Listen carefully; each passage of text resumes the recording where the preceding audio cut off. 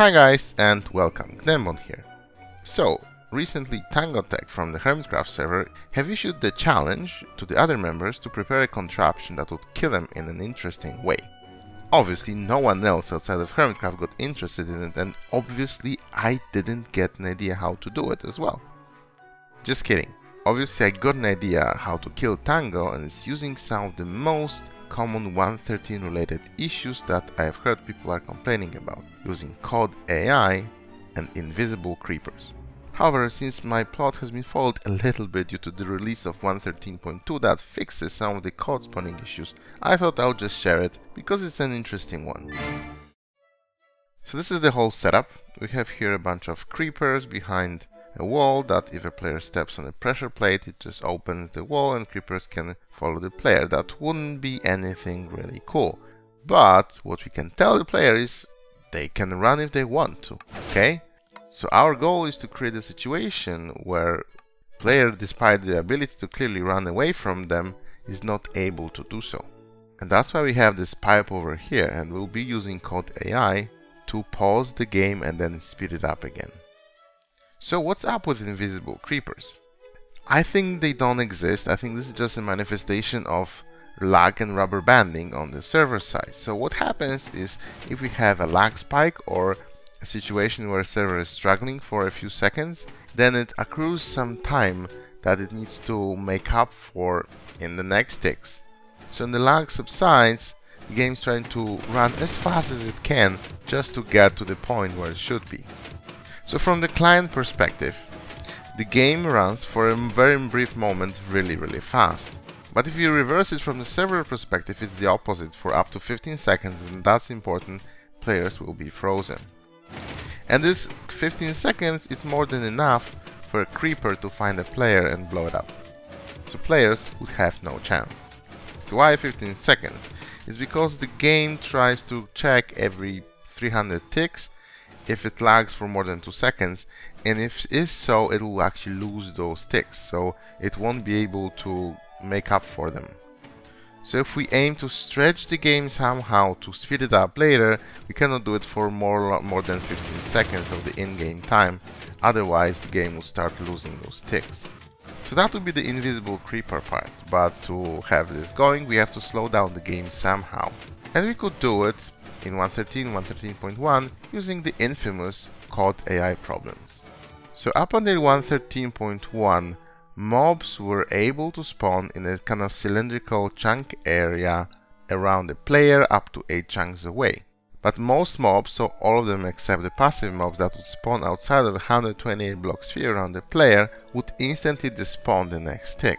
So that is always the problem, but it wasn't that big of a deal. Why? So we are here in the middle of the normal terrain, normal Minecraft terrain, and I have here a small utility called perimeter info that will tell me how many valid spawning spots are there around us. Okay, so if you run here in this village, we have not that many oceans around us. We can see that typically we have about 75,000 spawning spaces in a typical player range. Okay, but if for example add a specific mob to it, we can learn that creeper in this case can only spawn in about 23,000 spawning spaces, which means that those mobs will have a really hard time spawning if you just consider those single tick. So in this case we have a situation where I have a player up in the skies and we have all this terrain outside of this 128 block sphere around the player area, but since right below them mobs can still spawn in here. But since we had only 23,000 spawning spaces valid for spawning, it's not that big of a deal, and it's not harmful. It looks ugly, but it's not that bad as well. Now let's look at the oceans. Okay, thing with the oceans, we have a lot of spawning spaces that are valid to spawn any water mob really. So if you run the same command, we can see that we have about 700,000 spawning spaces just for water mobs and only 20,000 for land mobs, so all the caves.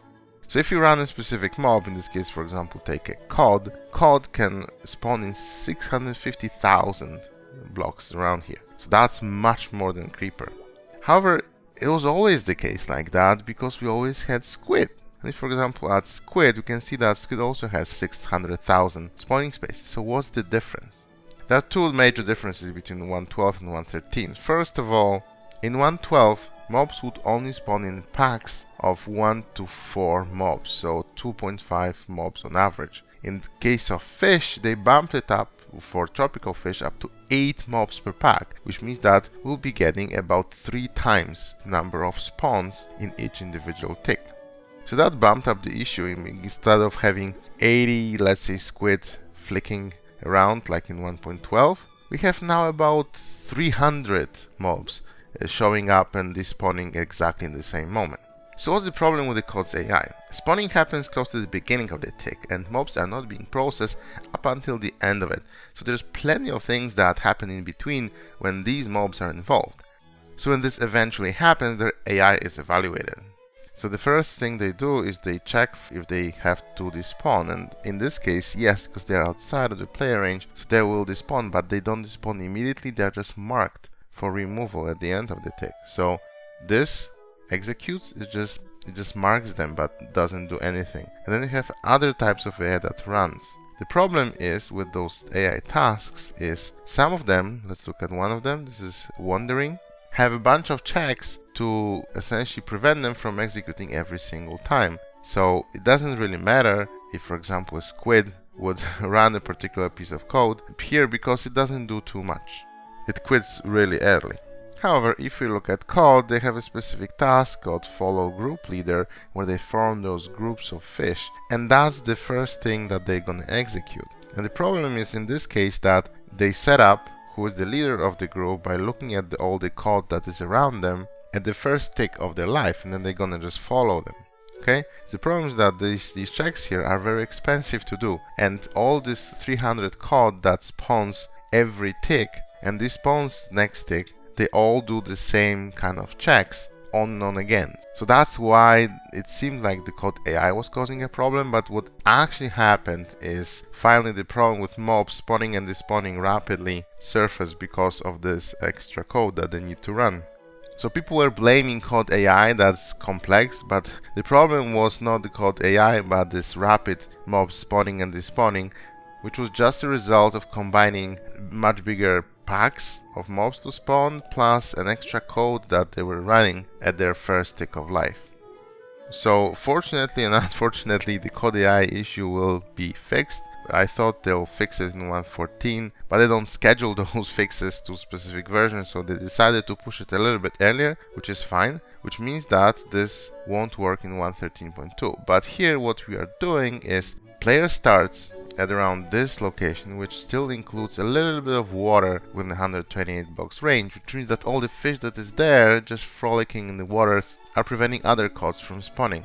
As soon as I get a little bit higher, this flickering starts to happen. We have a couple hundred, we can see 300 mobs flickering every single tick, including the code and its AI, and this causes a massive lag on the server. And we can use that to slow down the game, and then when we drop back again, so the moment we include a little bit of water in our range, those mobs will stay and the game will be able to resolve all of those ticks and run the game as fast as it can for a very short period of time. So now when you know how it works, our setup is actually very simple. Just have a simple tube, we put a player in. As we can observe, the problem is that our TPS drops down drastically. We can see that this ticker here should tick every second, but it's not doing it, it's like every 2 seconds. So the game is actually twice as slow as it should be. It picks up a little bit of those extra time, and as soon as we drop, kablam! We have absolutely no chance to run out those creepers.